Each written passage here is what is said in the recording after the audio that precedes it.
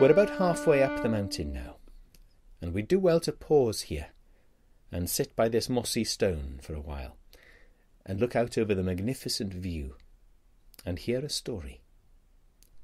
You see, to the south we can see Porthnagle, the wide sweep of Hell's Mouth, and then there's Keelan Head, the headland there, and sweeping around from there you can see in the bay the two St. Tidwell's Islands, Ynysoedd Tidwell.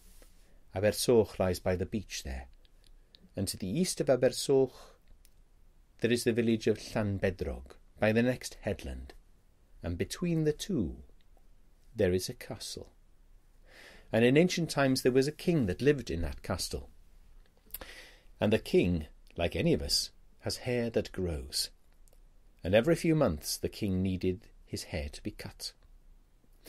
And on the first time that his new barber came, the king closed the throne room doors, and he said, "Can you keep a secret?" And the barber nodded his head, and the king said, "Good, my friend, good. If you can keep this secret, then I will give to you, every time you come to cut my hair, a little bag of gold." And the barber's eyes grew wide. "But if you cannot keep a secret, my friend, then your head and your shoulders will no longer be friends." And the barber gulped, and the blood drained from his face, but he took out his scissors and his comb, and the king took off his crown. And then the barber saw the king's secret, and he didn't know whether to scream or whether to laugh, but he bit his tongue and said nothing.